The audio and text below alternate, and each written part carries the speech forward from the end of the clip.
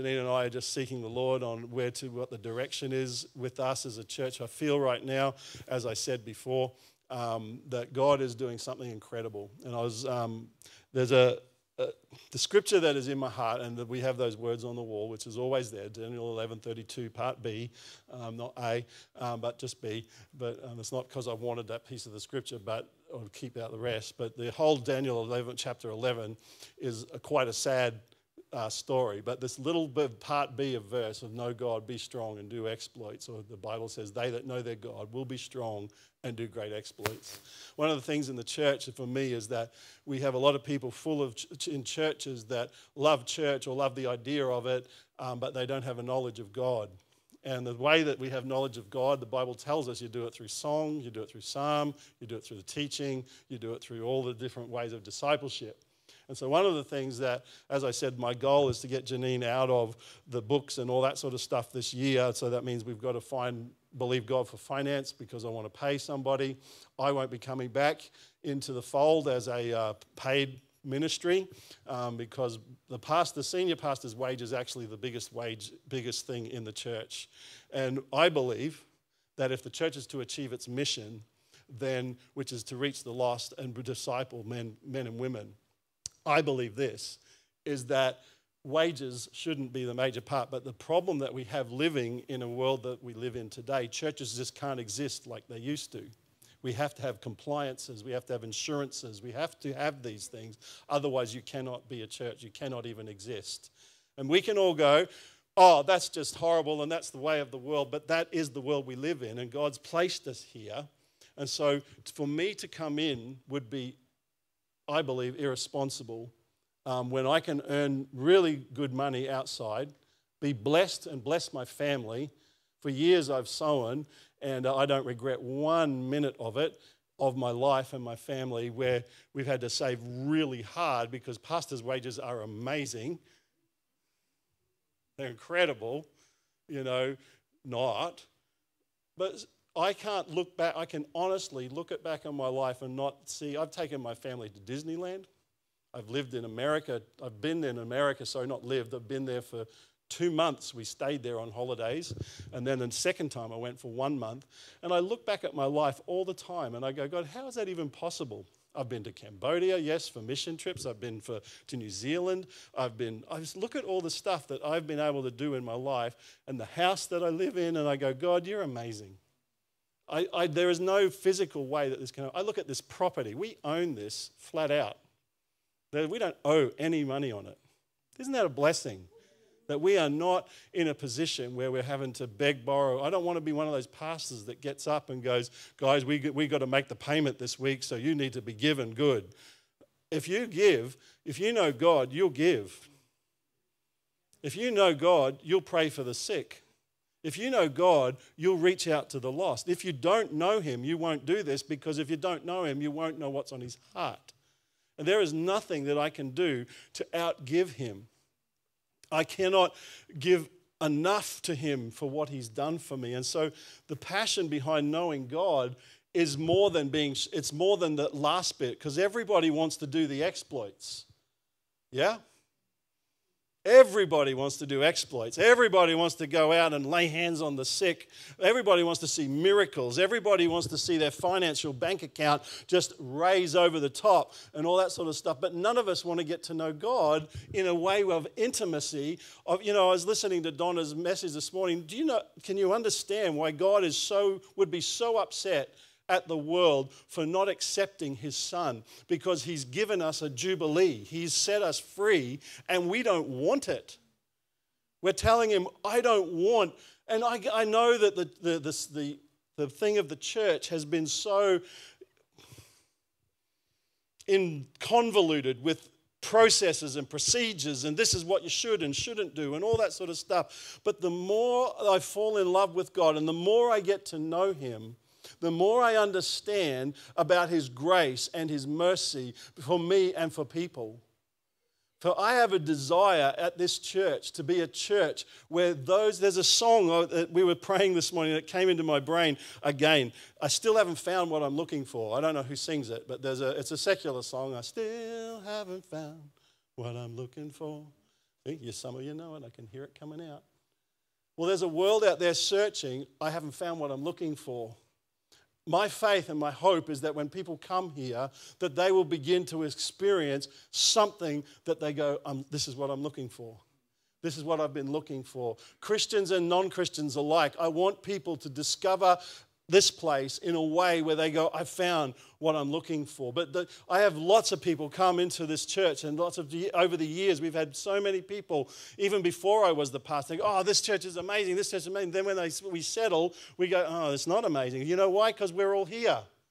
The church is never going to be an amazing place because we're in it. But what it is, it's a family. It's a place where we get to dine and feast on the things of God. It's a place where we grow together. You know, I've got 3 kids and not all of us get on all the time. Amazing.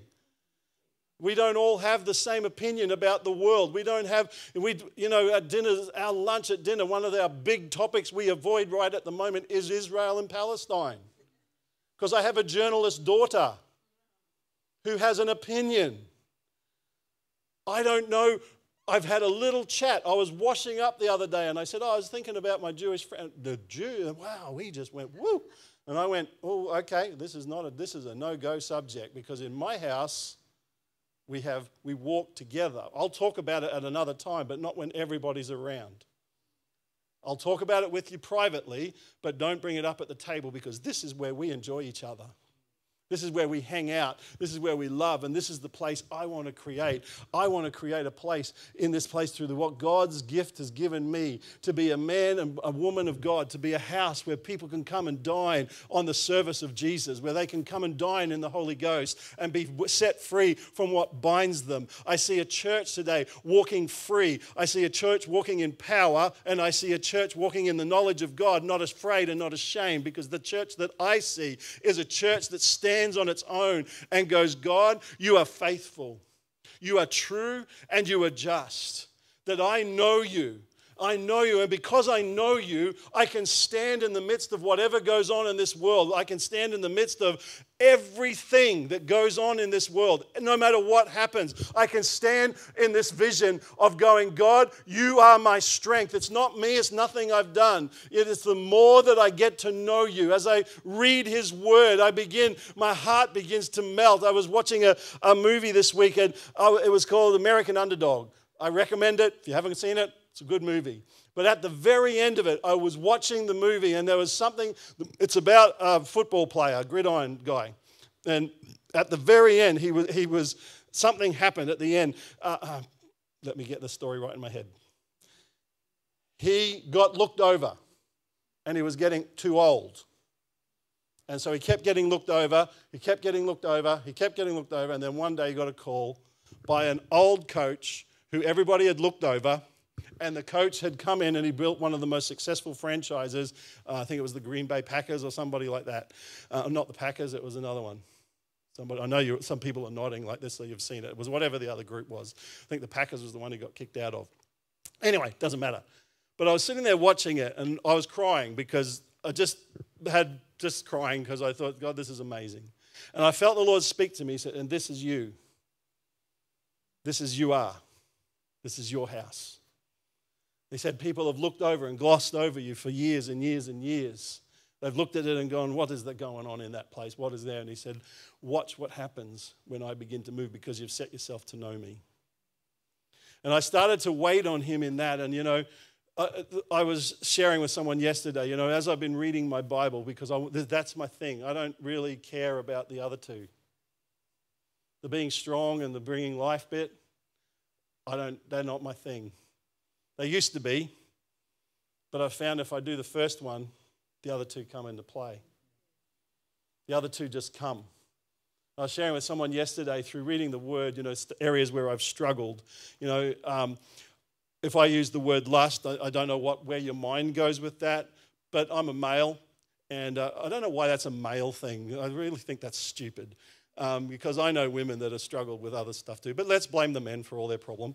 But that area of thing, and Janine's been away for 2 weeks, and I was really interested in how God was dealing with things in my life. And if you know me, TV is a huge issue in my life. I think about 2 years ago, I would have been watching easily 5 to 8 hours of television a night by the time I came home, as your pastor. So there you go. How's that? And so I was putting things in, and we're not this journey of that God had stirred my heart. I still love God. Don't, because all of us sitting in church, we all love God, and we don't all do the things that we should do. So I don't want, this is not a point me, I'm better or you're better or look at that, how can that be? This is an honor. Shane has said this a couple of times, Darren has this unique honesty about him. A lot of people don't like it because I'm too honest. I do apologize. I just believe that I'm sick and tired of people thinking that everything's perfect in people's lives. And, you know, I struggle with areas when my son tried to kill himself and went onto drugs, and I really struggled in my faith with that. I struggled trying to find where God was in that, but I knew that God was real, and I knew that God was doing something, and this is the hope that I believe that God is doing in our church. And so while Janine was away, I think I watched 2 hours, maybe 3 hours of television over the whole 2 weeks, for the whole time.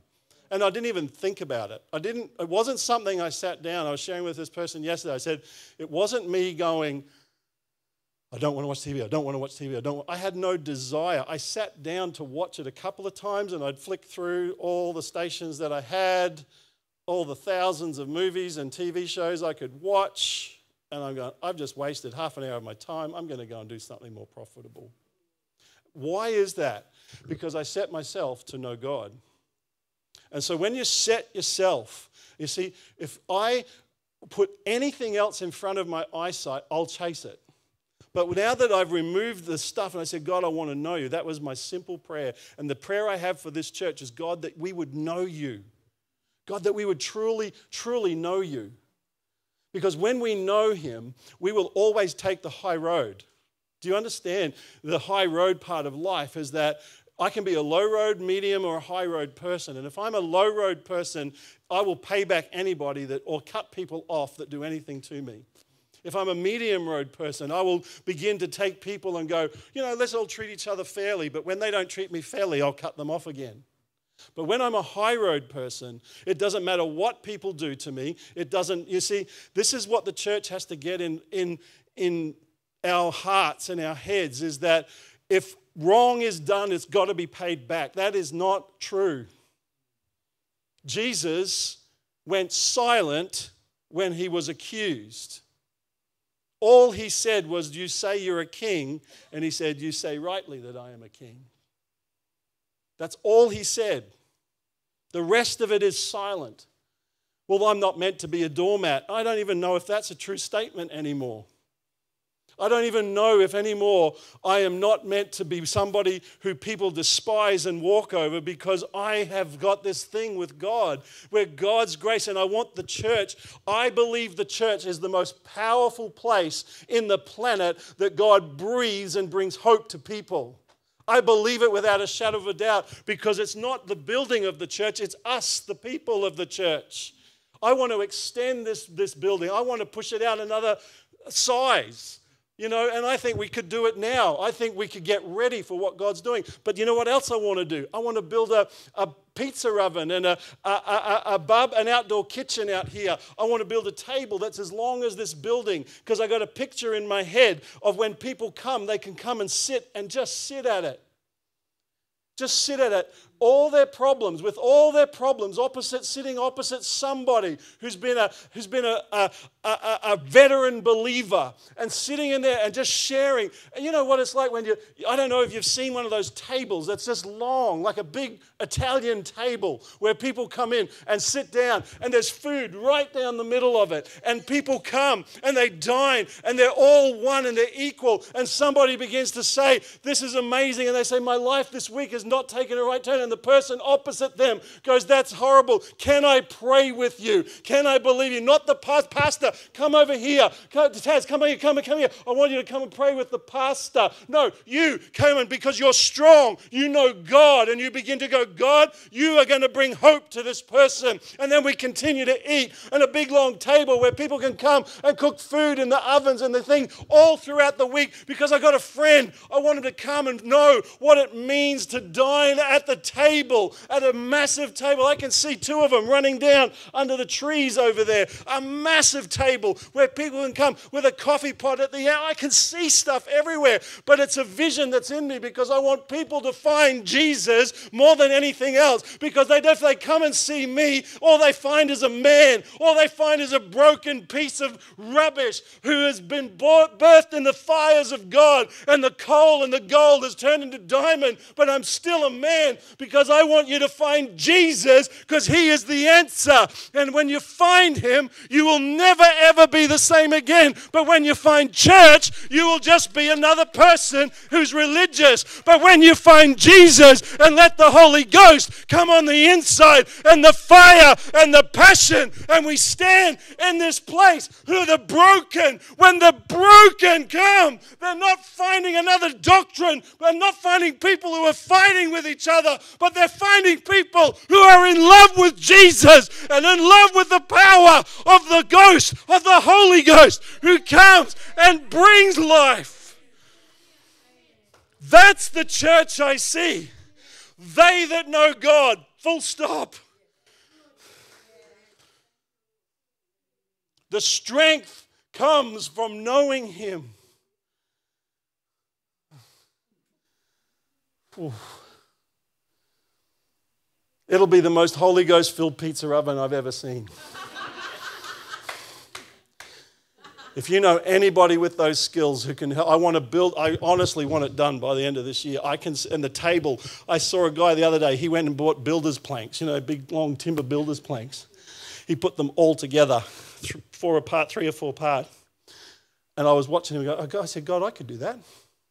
Even I could build that. I wouldn't sit at it. But there's people here who know how to do that. Well, if you're not here, you know someone. Because I tell you what, I watch people come into my house when I feed them. I watch my kids. One's walking with the Lord, one's not. The ones that are, the ones that aren't. And I watch them come in and I put the food on the table and they just laugh and tell stories. They tell us things about their week. And sometimes I get to pray with them. And sometimes it's not the time. But it's where people begin to unwind. And I see this table. It's more than just a table, and it's more than just an outdoor kitchen. It's a place where people can bring their friends and sit down. I can see people in little groups coming and just saying, hey, I know a great place where we can cook up a big roast. And you bring your food out and you just stick it in there. It'll all be open and available. People will come and vandalize it. Most probably, then we'll have to fix it. I would rather fix a problem than not do anything at all. People said about the cross, somebody's going to come in and vandalize it. Probably. But we'll fix it again. All the crosses, nobody touched them. Amazing. I was expecting to come in one day and see cars had driven through them or something. But they didn't have to do that. Because God is amazing. Could I encourage you in this next 6 months of the year to set yourself to fall in love with God? When I started this journey in the middle when I had COVID, and I started this journey of just reading his Bible and reading the Word, and it dawned on me that if other religions can memorize their things, why can't we as believers at least pay attention to what is said in this Word? That's all it was. And I said, well then God, if you're in there, then I want to know it. I want to know you. Because I'm tired of being a believer who is just a believer. I don't want to crawl into heaven. I want to walk into heaven knowing that, God, I've done my best. And at 57 years old now, I could look back and go, well, I need to probably start winding down. I think God is just getting me to wind up. And I can look across our church and see that we have an aging church. And I don't mean that in a sad thing. I just think that God has got us ready because there's young people that are coming to this place that need mums and dads that are broken, that are hurting, that have no idea what's right or wrong, what's not even right and wrong, just no idea how to live their life. And you've got it. So I'm sorry if you thought you'd come here to retire. I'm praying that God will refire. I don't want all that junk that comes with it. Janine and I have been praying. You know, Janine is a really deep technical person in the greatest sense. And why God put us together, I look at it because she was gorgeous.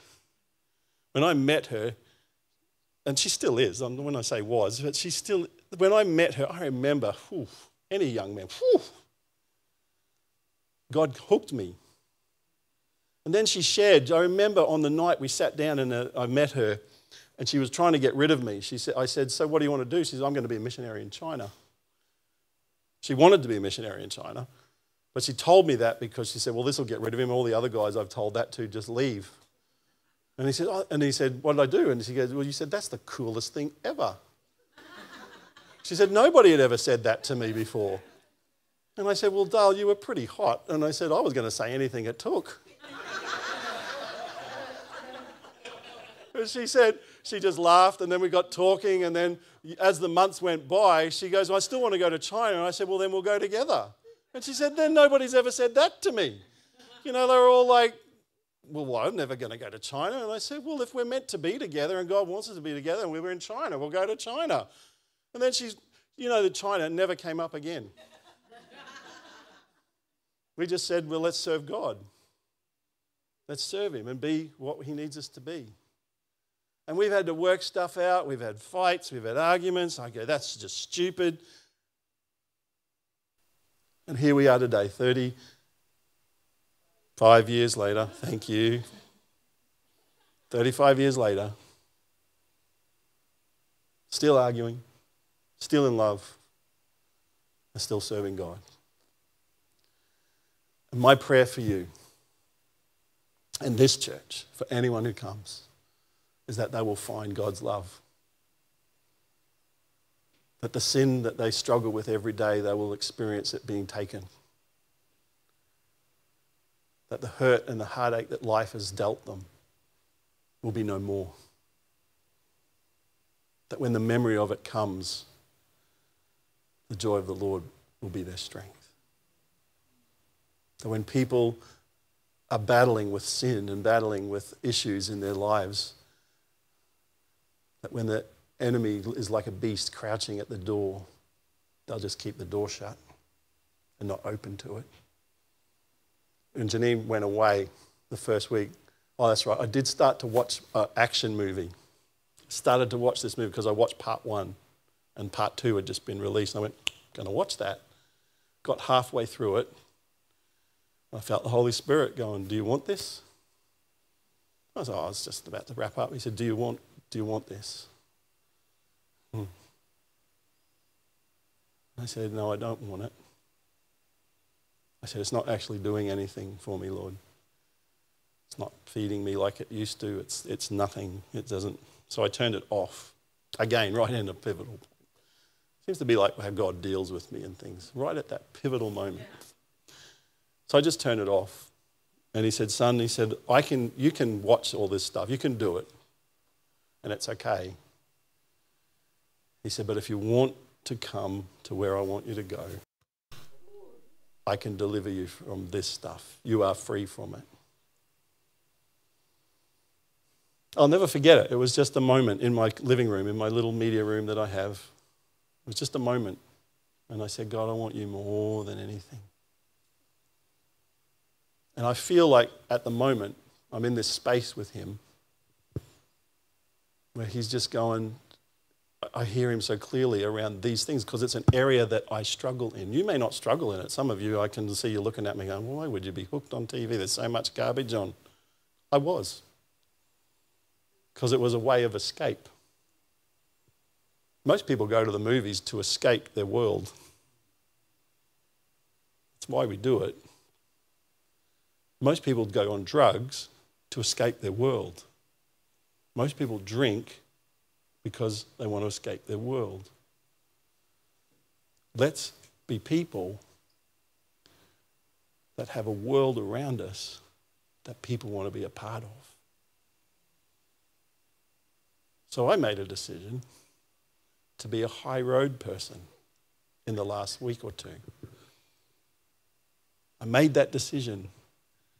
It was a dumb decision because since I made that decision, I've had so many opportunities to be a low or medium road person. But I made a decision, even to the point when one of my family members rang me in a rage about a situation and was like, and I said, hun, I said, we're high road people. And they said, what does that mean? So I explained to them what I think it means. And they went, I get that. Doesn't mean you can come and walk over me. It doesn't mean you can tell me what you think about me, because I do have the right to say things. But a high road person is somebody that comes into this place knowing that people have value. Every person has value. I don't care who they are. In God's sight, they have value. The top of my coffee cup said, try something different. So I did. 3 police officers came to the coffee shop. So I walked up to them because in my head, I'm a high road person. And I look at people and I go, they all have value. Now I think police and fireys and all them have tremendous value. My dad was one, so I have high respect. But I've never done this before. I've thought of it, but never done it. And they came up right next to us in the table next to us, and they were waiting for their coffees. So I was looking at my cup that said, try something you've never done before. Okay. Excuse me, ladies. Yes, because they're police officers, and they look quite intimidating when they look at you because they go, yes, because they're expecting something. And I just said, hey, I'm a pastor of a local church. Yes, because they were waiting for a report. They were obviously wanting me to say there's a crime going on, I need your help. And I said, we've just had a prayer meeting this morning, and we prayed for you guys in the emergency service. We've actually done it for a couple of weeks now, and we just wanted to say how much we appreciate you. And I said, I don't often get the opportunity to physically see somebody, and here you are. I'd just like to say thank you for the service. Well, her shoulders dropped, her face went up, and she said, thank you. I really appreciate that.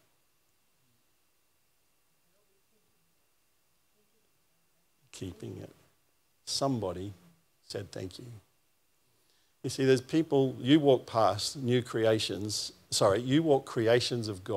past creations of God every day, and yet we don't acknowledge them in one way, shape or form because I'm embarrassed, because of what will people think.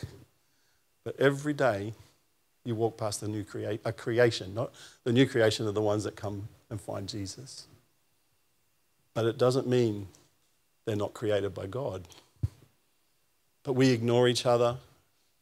That's why we got the problems we have. But when you know him, I start to see him. When I walk past a person now, I smile. I get the weirdest looks when I walk around the shopping centre because I'm going like this. You know how many people don't smile? Lots.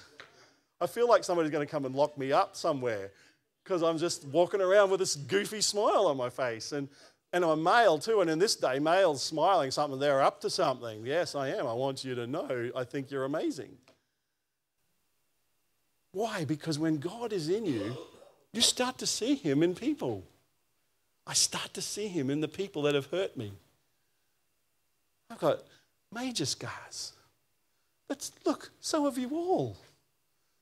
Whose life has gone the way you thought it would? Who's sitting in the best spot right now?